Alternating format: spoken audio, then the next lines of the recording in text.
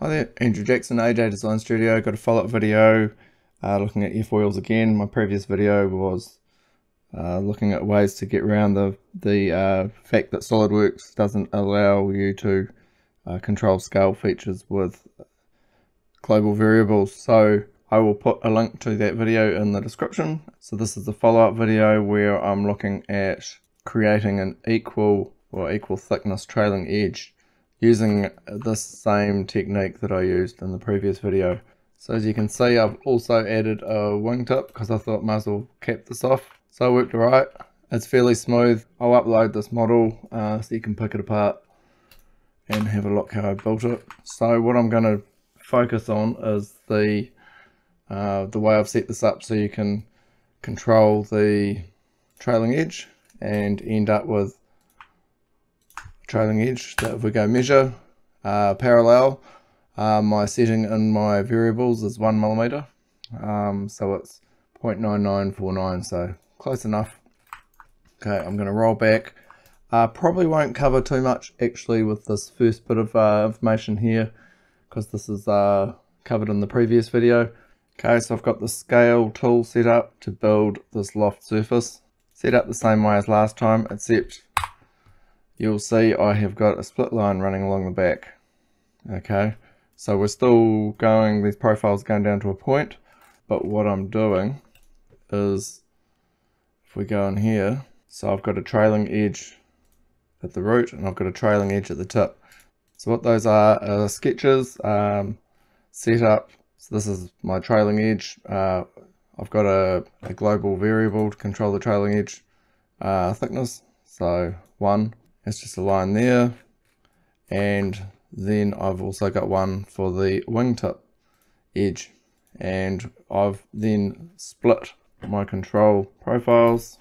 As you can see there, I've split the surface body, and again there, and again that's 1mm. Okay, so you can see what's going to happen here when I go to the loft. Then I've got that line through there. So the next difference is, instead of calculating my sections right to the back of the trailing edge, we're going to change the sketch. So instead of being the measurement here being sampled from our control geometry here, so that 250, these are linked, instead of that dimension going right to the very back of this, to the point of the back of the vertex on the back of the profile there, it's going to the trailing edge. Okay, so that means when I run my intersection and then create a plane, a surface plane, I end up with a surface with splits there and there. As you can see, the edge is split. So if I measure that, that's 1mm. Okay, and now that section is scaled to the wing root control here. So again, you really need to watch the first video to know how I've set this up. So that's moved in place, and now if I make the wing midsection, it's the same thing. I've gone back in and I have changed the sketch, so my dimension, so this line is dimensioned to that point there. So if you change this dimension, this line just shuffles up and down this this tool body, and that's how it changes the scale of the profile it's generating. And then once I've got the section in place out on the wing assembled in place, then I've got a sketch called trailing edge, which basically is it doubles as a scale checker and also as a trimmer to trim off this little triangle on the back. So this line is coincident to our control geometry down here. It's vertical. Okay, so it's got, very important, you've got to have the vertical constraint there, and it is coincident to the end of that line there. So if this was throwing an error and it couldn't go vertical, so if it was 89.99 or 89.95 degrees, that means our scale is out, so something's wrong in the setup over here. Okay, and then that sketch there just trims the ends off. And then I've done the same thing for the wingtip. I'll just bring that section up. Okay, so I've got my 3 profiles for my loft. Then the loft is same as last time. I'm just lofting this through the surface bodies, making sure that the connectors are in the right spot, and that's adding our trailing edge in there for us.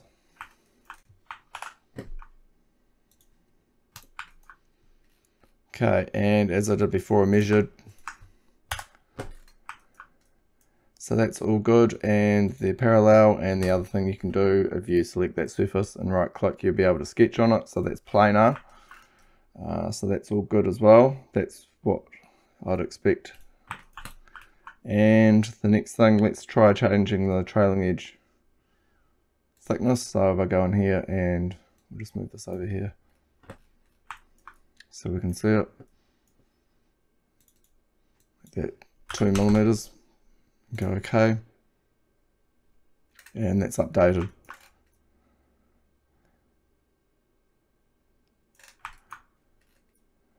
So I don't think that has any implications on the section of the airfoil, because basically what we're doing is we're moving this line forwards up the section, but we're doing it in such a way that when we scale the sections, that line, so the smaller we scale this profile here, the more it erodes off the back. Other thing you can do, if you needed to round that out, you can add a full round on there, and you don't erode the chord of your geometry there of the airfoil, because full round it's touching tangent to the 3 input faces. Okay, I'm just going to reload this, and then I'll just have a quick run through of the wingtip. Okay, so the wingtip is a little bit more sensitive to gross or large changes of the geometry of the airfoil, which is not surprising because the surfacing is a bit more advanced. So what we've done here is create a plane that's through the leading edge and midway up the trailing edge, and then I've sketched the wingtip plane control with a G2 connection blend on the front and running out to the back, and so that's a line there and a few controls there. You can change this to make the wingtip sort of blend area bigger or smaller. Then I've extended out the wingtip, or the wing, sorry, the airfoil, and I have then created the trailing edge, sort of the end of the wingtip there. So that's got a dimension on there, 1.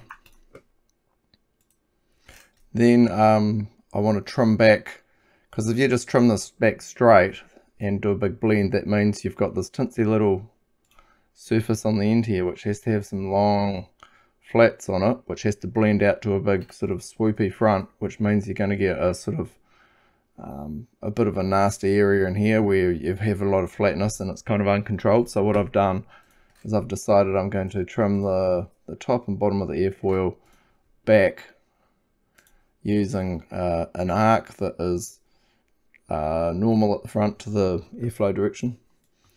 So because the top and bottom are different, I've had to create some split lines and create a control sketch for the top and bottom. And so I've split those, and then I've split the back of the trailing edge and delete face. Okay, so you can probably see where this is going now, why I've done this. And then we've got some more control geometry to create a couple of intersecting extrudes here, which gives us the, I don't know, what would you call it, the camber line of the end of the wingtip. Okay, so that's using this control up here, and then another section from the side, intersected those into a 3D sketch. And then I've created some sections. I'll just hide this.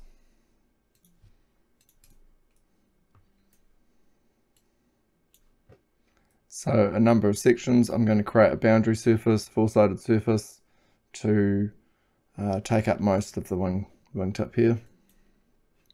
So there's nothing too unusual about that. It's got G2. These splines are all degree 5 style splines, and you have curvature continuous connection to these reference intersection lines from the from the airfoil main surface. And you can see now why I've, instead of running this back straight here and having this big piece of sort of surface that will be uncontrolled, that's why I took this and trimmed it back to match the pointiness or how small the back of the wingtip is. Okay, next up I'm going to trim this surface here to be able to leave us with some four-sided holes to patch with other boundary surfaces. So first of all, I've split this using the control sketch that controls that profile from the side, and plan view. So what I'm doing is I've got an arc and a line, so I'm trimming this out. I've got another video on this. I might stick the link in there as well. The nose cone video, if anybody's seen that, it's the same technique, and I'm doing that on the bottom as well, because we want to end up with 4 boundaries, 1, 2, 3 and 4, so we can put a nice four-sided surface in there. Next up, I've created some control sections to help with the flow of the surface, because it was a bit flat just using 4 boundaries. So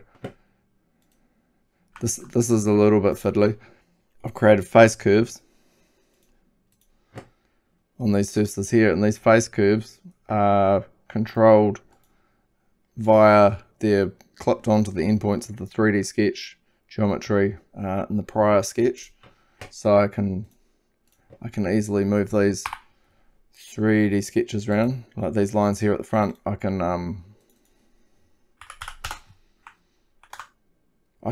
update that, and that line will update. And the nice thing about face curves is they're ISO palms, ISO curves, like in Rhino. So they're a nice way to get the flow of the surface as reference geometry to put some splines in. So Solidworks was giving me some grief with these 3D sketches, trying to create a style spline through here. It wasn't allowing me to add even though it was a degree 5 style spline with 6 CVs, it wouldn't allow me to add a curvature continuous constraint between this and the spline. So I came up with plan B, which was to extrude those 3D sketches to create edges, so we can reference these edges here. And then I've created some boundary surfaces. So these boundary surfaces are just direction 1, pick those 2 edges, curvature continuous constraint on each end, and then we're going to use this resultant edge here as our reference for the main boundary surface. So yeah, it's not the best way, because if you want to change the fullness of this curve, you actually have to go into the boundary surface and change the fullness of the curve here, which isn't ideal, but at least it works. Okay, then I've created one on the bottom, and then the boundary surface. So yeah, so that boundary surface has a number of profiles in this direction. So we've got edge, 3D sketch, edge, and edge. And then these 2 references in this first direction, got the tangent influence on 100% to fill this out. And these ones here, I've just got the tangent influence on 0, these shorter edges. Okay. And then knitted that all into one piece and solidified it. So if I just hide these and turn off our ends. So the results, it's okay. It's not, I mean, it's not absolutely perfect through here, but I think for this video, it's fine. The wingtip wasn't really the point of this exercise. It was more to look at the trailing edge. But anyway, I thought I'd better have a go at it. So I'll put this file in the description, along with the previous video link to this, and also the nose cone. I've got a couple of old nose cone videos which show you the theory behind this sort of trimmed corner technique. All good, thanks for watching. Andrew Jackson, AJ Design Studio. See ya.